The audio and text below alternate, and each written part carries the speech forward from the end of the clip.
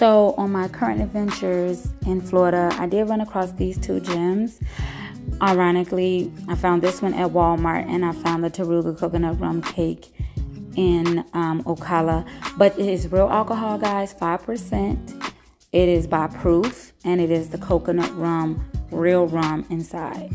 Now, we are all grown. I am not advocating alcohol at all, but we all know our limits. Now, back to my cake. This small little cake had little coconut flakes on it.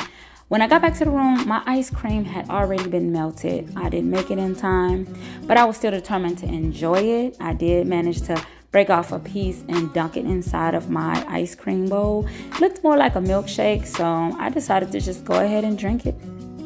Cheers. But I definitely wanted to redeem myself because I was not about to have it like that. So I went the next day, got me another.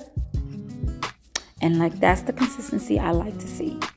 It was still melted, but hey, it's better than yesterday. And then I put it on my regular rum cake. Wasn't coconut, regular. But it was still delicious, still good. I definitely indulged. And I definitely cheated on my diet. Listen, we're grown. We make mistakes. This is human. Had to go to the gym.